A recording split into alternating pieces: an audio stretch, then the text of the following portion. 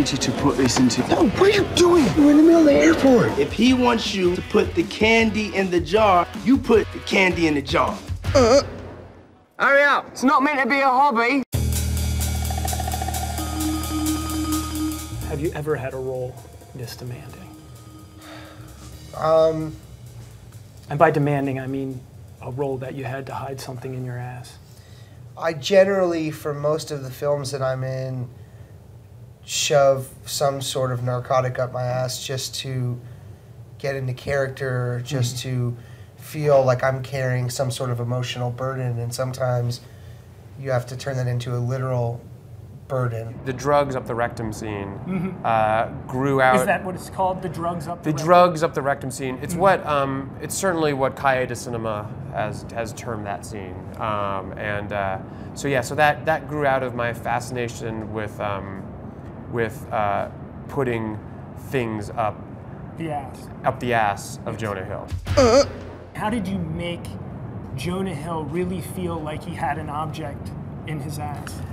It was by putting a small object in his ass. He actually had something. What did you put in there?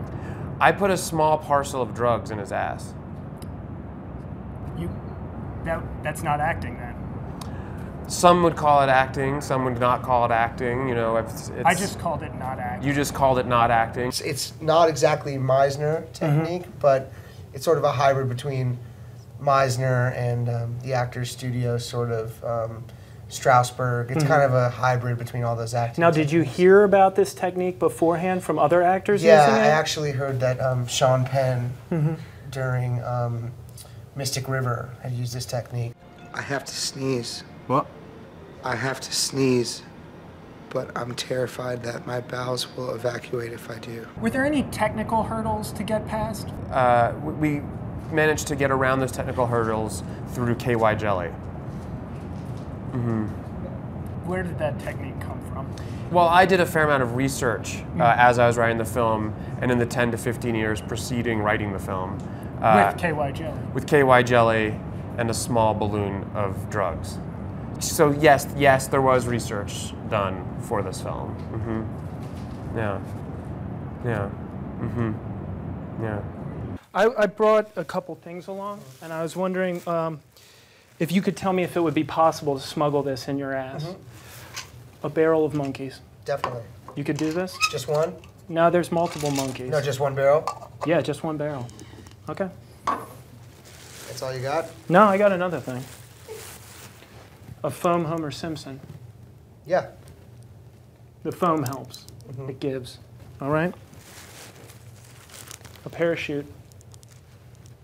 And an army man. Okay. You can handle that? No? You want a challenge? How about this? This is a collapsible... I thought you said a challenge.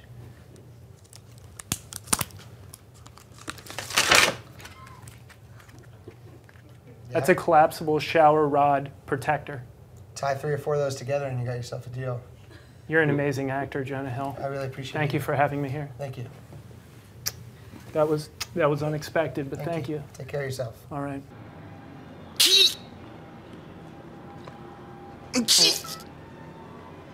Is it still in? I think I broke a rib.